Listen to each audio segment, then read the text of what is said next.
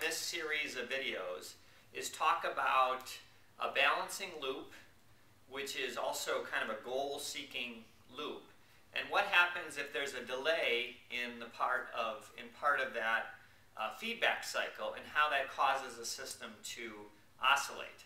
So even very small, simple loops you'll see can generate some kind of crazy oscillation, and I thought I would walk you through that because it's awfully interesting, I think. So the example I'm going to use in all these videos is the home building industry, basically. And so what we're going to walk through in this model is you have a population of 10,000 people. There's only 1,000 homes in the beginning for that population. So the other 9,000 are living in apartments or waiting to relocate to this town or something, something like that. So, but they desire to buy these homes. So we kind of want 10,000 homes. That's the stable case of this model. Builders, when they see this need, that we've had 9,000 people not living in homes, they are going to build. So that drives the building industry to build. They build more aggressively the larger the need is. So if they see, like in the beginning, 9,000 homes are needed, they're going to build a lot. If they see only 20 homes are needed, they're going to build a smaller amount. So that's pretty natural.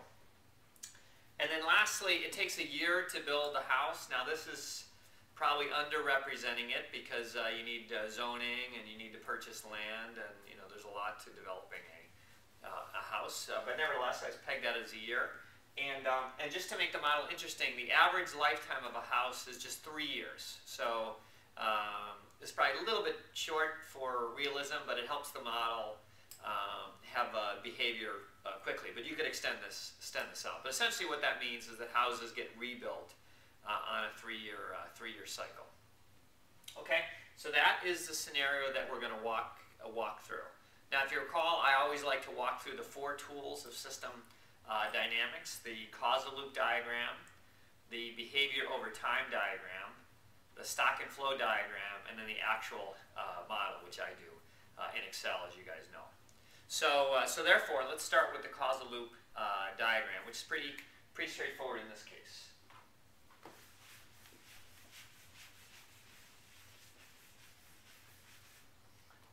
Okay, your main topic is houses. Okay, so you've got houses and you have your population. Okay, and the gap between those two is the need for houses.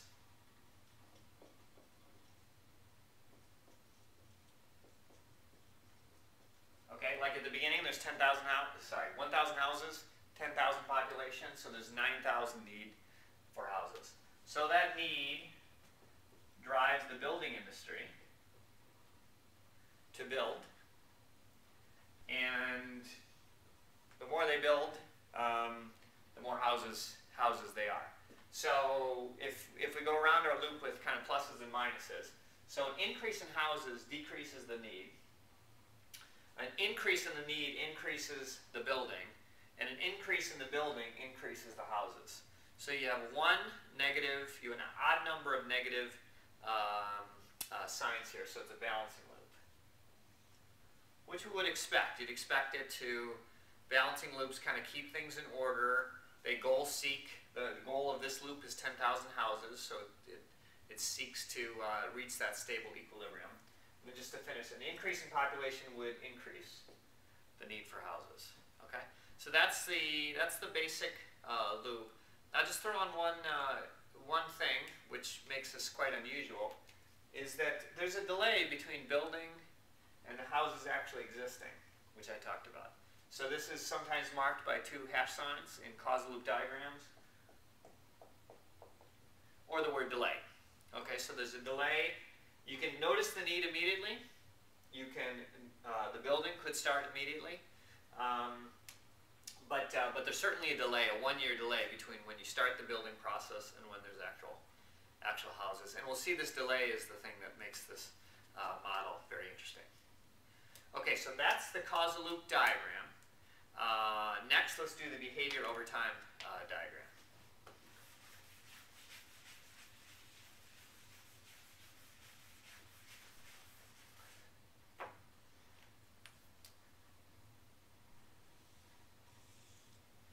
Apologize, all the colors in this room are black. I don't see any other color markers. This is brown. I'll try brown. Okay, so basically, behavior over time has, oh, that's not good. Behavior over time has time as the x-axis, and the y-axis is usually whatever is your most interesting variable, but you can graph any variable on the y-axis, but houses are the most interesting one. We start at 1,000. It's a goal-seeking loop trying to get to 10,000 and keep it at 10,000. And so that's what you would think the line looks like. And we'll just leave it at that for now. But basically, they're building aggressively in the beginning when the gap is high. And then the building slows down. As I mentioned, when there's only 20 houses, they're going to kind of slow down their pace. So they kind of slow down and comfortably reach this 10,000 houses. So that's what you would intuitively feel the behavior over time diagram would look like. When we get into the model, we'll see that it looks a little bit different than that. But that would be a nice kind of stereotypical goal-seeking loop, the behavior. Okay, and then the third thing we're going to do is the stock and flow diagram. So let me erase.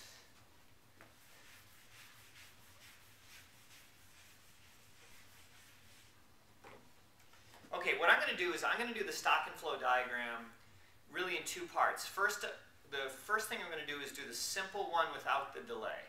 So simple like goal-seeking loop, balancing loop, stock and flow diagram. Then we're going to model that in Excel.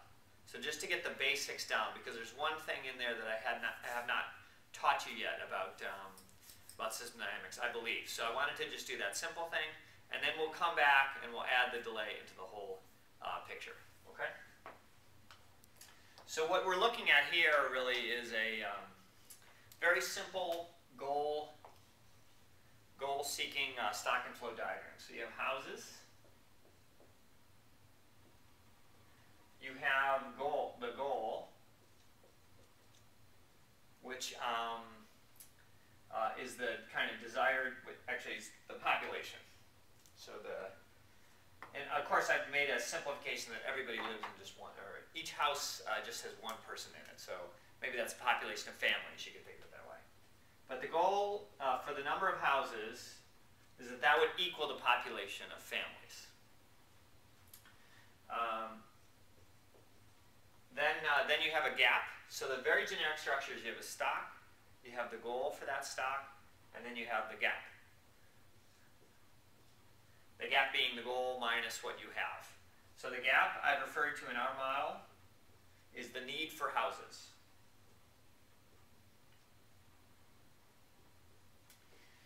Okay, and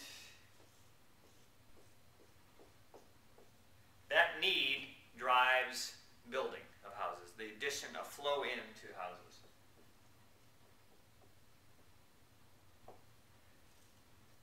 Okay, so this is your little balancing loop. This is a goal gap loop, no big deal. And then the last thing is many of these loops have this thing called, it's generically called an adjustment time. But what it is, okay, if you're the building industry collectively, you see 9,000 houses need to be built. How quickly are you going to close that gap? Okay, so it's really the time, the average time to close the gap. So if, for instance, you want to close the gap in 3 months, there's 9,000 houses, so you'd start building 3,000 houses. Okay, so essentially, if you build 3,000 houses for each of the 3 months, you would have closed your gap of 9,000 houses. So basically, you decide, well, what is the time that this industry, in this case, sets as a goal to close the gap? Okay, and I'm going going to do this model on 3 months. So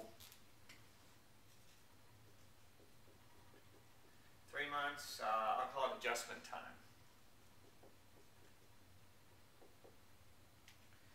Okay, and what essentially means is that if I have a goal of closing something in 3 months, in 1 month I'm going to close 1/3 of it. Okay, so essentially you take the whole gap, you divide by this adjustment time, and that's how much you're going to build in that time. So if you have the gap of 9,000, 3 months adjustment time, you're going to build 3,000 houses. So that's the only other piece that needs to be put together. Now you have a very simple goal gap balancing loop that's easy to model. So now we'll move over to Excel. We'll model this thing to take a look at what it looks like, and then we'll add the interesting delay element to the problem. Okay? I just drew on the board in Excel. And we start with our constants, which are things that don't have anything, no arrows going into them. So the two constants are the goal, and the goal is 10,000 houses. And the adjustment time is 3 months. And if you remember, adjustment time is really, maybe I'll rename it here. It's the time, it's really the goal time to fill the gap. Okay? So the builders look at a gap of, whatever, 8,000 houses, 9,000 houses. They want to fill that gap within 3 months. So that's what that adjustment time really is. And each of these constants needs to be named. So these are, I'm going to call this population. That's where the goal comes from. And this is basically time to fill gap. Okay, now we do the model. We're going to do this in months. So time in months. Okay. The formula there is whatever's to the left plus 1. Then I do my stocks as a beginning and an ending row. So beginning houses, ending houses. So we're going to start with 1,000 houses.